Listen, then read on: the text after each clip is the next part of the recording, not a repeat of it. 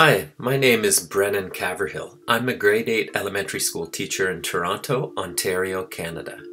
In July 2018, I traveled to Wyoming along with 50 teachers from throughout North America for National Geographic's Geo Inquiry training. We were based at the Teton Science Schools, surrounded by the Grand Teton and Yellowstone National Parks, where we learned about the ask, collect, visualize, create, and act phases of the Geo Inquiry process.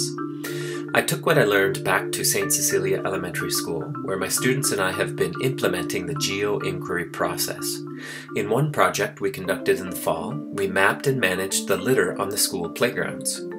The students first asked questions about the trash on their playground, like, how much litter is out there? What is the most common litter item? What materials will the litter be made of? Is there anything dangerous?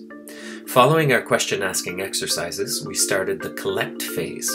Students formed teams of 3, printed maps of the grounds, grabbed clipboards and pencils, and explored the school's yard to identify, count, and map all the litter they could find.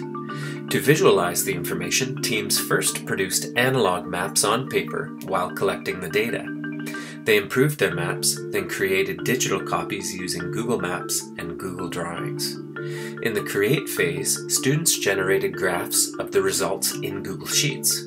Overwhelmingly, plastic and packaging was the most common litter item found on the grounds.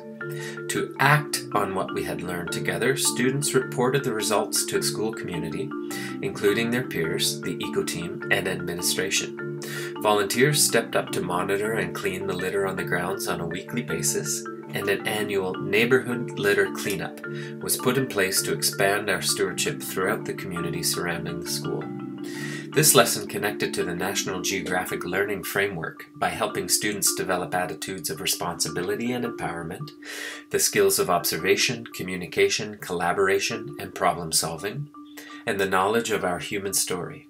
Students had the opportunity to be observant, empowered stewards of their landscape, a skill set they will hopefully carry throughout their lives.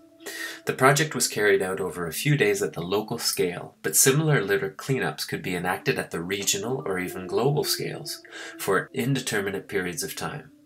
The perspective we focused on was spatial, but we discussed in depth how waste has cultural, political, economic, historical, and ecological impacts as well. I'm very grateful to have had the opportunity to learn with amazing teachers from across the continent, led by the hardworking team at National Geographic Education, who are helping educators teach kids about the world and how it works, empowering them to succeed and make it a better place. Thanks.